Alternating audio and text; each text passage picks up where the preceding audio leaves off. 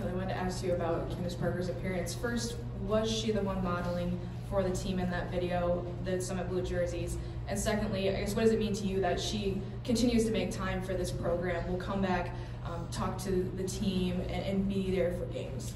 Yeah, first off, we love Candace and love that she continues to be a part of this program. She's one of the greatest to do it ever, and she's ours.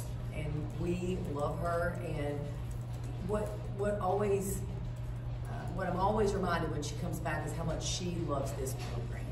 And you know, I know she was really close to Pat, and as so many of us were, but I know they had a really special relationship. But she also has that relationship with the program.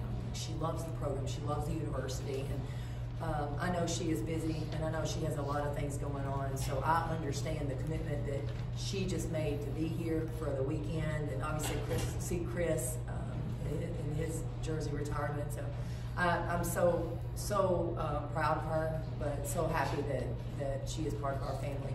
She was not the model. She was not here in time to be able to be that person for us. Quick follow-up, what effect can you see that she has on your team when they get to spend time with her? Well, there were a lot of photo ops in the locker room after the game, and she got to go in and see the team. She got to come and watch practice.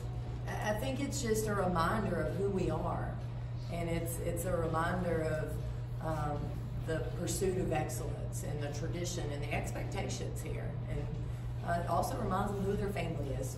That's a pretty cool family member.